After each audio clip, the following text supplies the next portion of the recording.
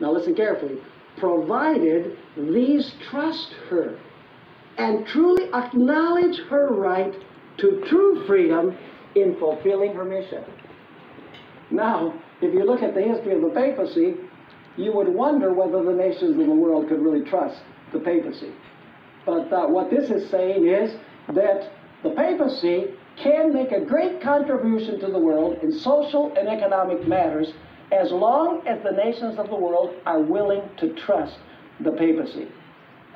It is the papacy's objective, folks, to reestablish the union of church and state that existed during the 1260 years of papal supremacy.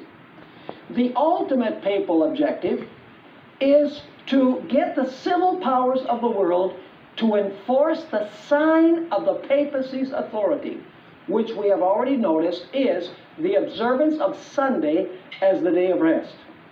It is no coincidence that the international community is promoting the identical causes that the Roman Catholic Church is proposing these days.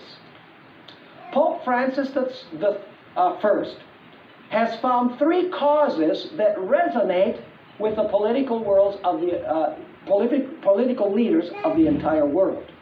Number one, the need to eradicate poverty and to solve the problem of massive migration. Number two, the need to save the family, however you define the word family.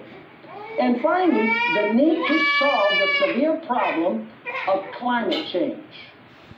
And Francis has linked all three of these causes of his with the need for a Sunday rest.